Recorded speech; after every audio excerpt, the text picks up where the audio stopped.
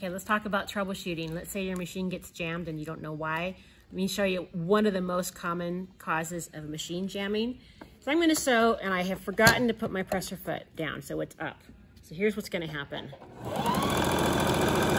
So you can already see, like, the machine isn't working like it should. And look at this horrible stitch it's making. It made a huge mess on the back. That's really, really common. So when you see that happen, it was simply the presser foot. So that's probably number one, presser foot, presser foot.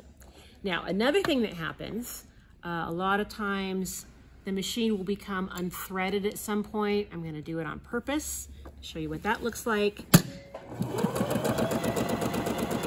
It's kind of working. Ah, did you hear that? That's the machine saying, hey, I don't like that. The first sign you hear that, take your foot off the pedal, don't push through. You're gonna make it worse. So, see, look at that. She finally said, enough, I'm not threaded right.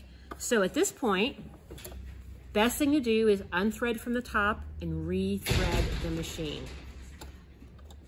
Now, if it seems like your bobbin is misbehaving as well, it's not a bad idea to redo the bobbin as well.